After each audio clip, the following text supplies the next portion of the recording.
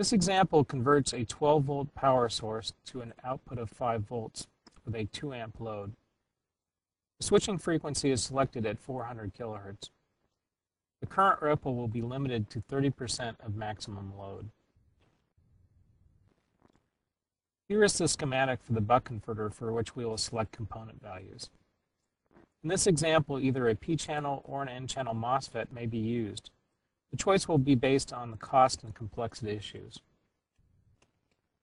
Starting with the basic equation for current flow through an inductor, V equals L di dt, we rearrange the terms to calculate L so that L equals V dt di.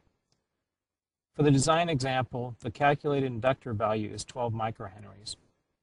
From a catalog, we can select a 12 microhenry 3-amp inductor that has a resistance of 0.037 ohms. The power dissipated due to copper losses is I of the load squared times the ESR. Here it is 0.15 watts. Note, the benefit information on core loss characteristics are often difficult to find. The voltage ripple across the output capacitor is the sum of the ripple voltages due to the effective series resistance, the voltage sag due to load current that must be supplied by the capacitor as the inductor is discharged, and the voltage ripple due to the capacitor's effective series inductance. The ESL specification is usually not specified by the capacitor vendor. For this example, we will assume that the ESL value is 0. As switching frequencies increase, the ESL specification will become more important. The equation shown here shows that we are solving an equation with multiple unknowns, ESR, C, and ESL. A reasonable approach is to remove terms that are not significant and then make a reasonable estimate of the most important parameter that you can control. That is the ESR value. The capacitor ESR value was selected from a vendor's catalog of SMPS rated capacitors. Given the ripple current and target output voltage ripple, an ESR value of 0.030 ohms was selected from a list of capacitors rated for 0.6 amp ripple current. Now we will calculate the required capacitance of the output capacitor given the desired output voltage ripple defined as 50 millivolts.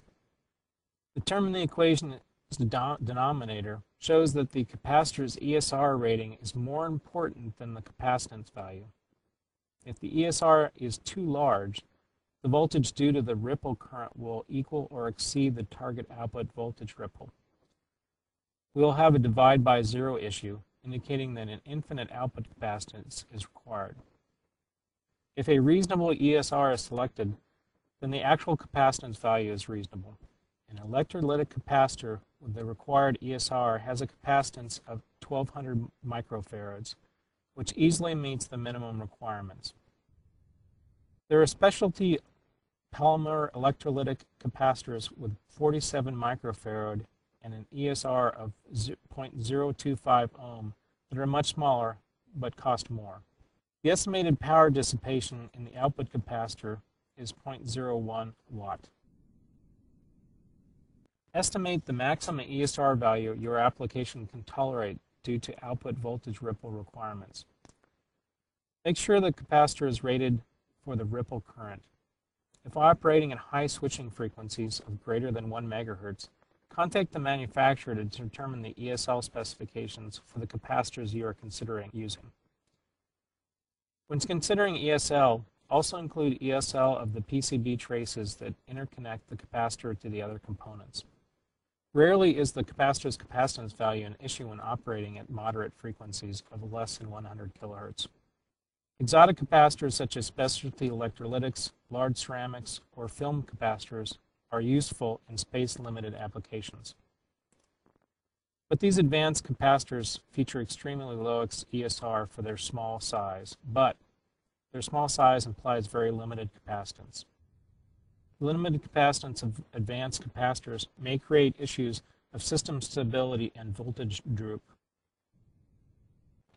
The worst case ripple current occurs when the duty cycle is 50% and the worst case ripple current on the input of the buck converter is about 1/2 of the load rate current. Like the output capacitor, the input capacitor selection is primarily dictated by the ESR requirement needed to meet voltage ripple requirements. Usually, the input voltage ripple requirement is not as stringent as the output voltage ripple requirement. In this example, the maximum input voltage ripple is defined as 200 millivolts. The input ripple current rating for the input capacitors may be the most important criteria for selecting the input capacitors. Often the input ripple current will exceed the output ripple current.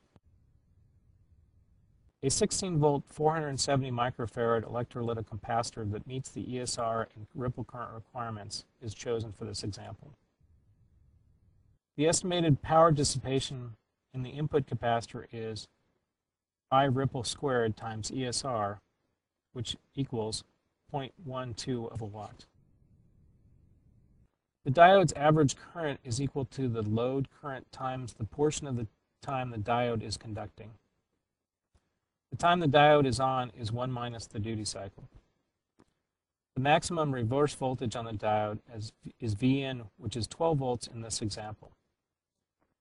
The current and voltage ratings are low enough that a small Schottky diode can be used for this application. By using a Schottky diode, switching losses are negligible. The forward voltage drop for the selected diode is about 0.4 volts at the peak current of 2 amps. The estimated diode power dissipation is 0.47 watts. To simplify the gate drive circuitry for the MOSFET, a P-channel device was selected. An N-channel device would require a gate drive circuit that incorporates a method to drive the gate voltage above the source. The cost of a level translator and charge pump will outweigh the savings of using an N-channel device versus using a P-channel device.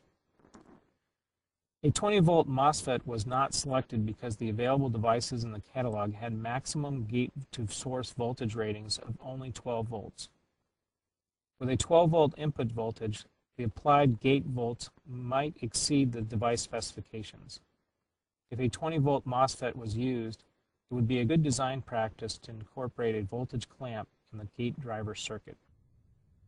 Here, a 30-volt device was selected on the basis of the 20-volt gate-to-source specification. The device current rating is more than necessary, but the low RDS on specification minimizes temperature rise. Most small surface mount packages have thermal resistance of about 50 degrees Celsius per watt.